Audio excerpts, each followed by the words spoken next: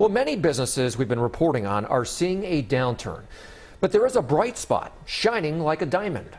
CBS 13's Rachel Wolf shows us where jewelry sales are up.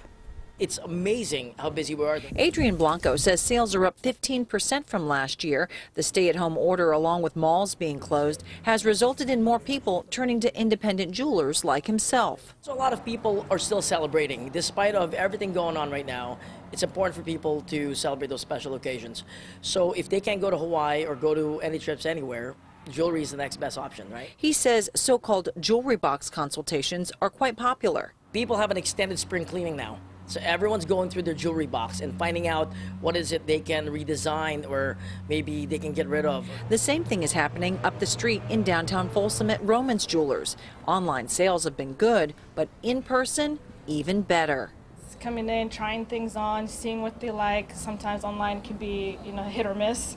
Here they actually experience it personally and have a conversation with somebody to, get their opinion too. Both say customers are looking to connect with people and their community. Yeah, a lot of people have been coming to small mom and pop shops because a lot of places have been closed, so they like to support small businesses.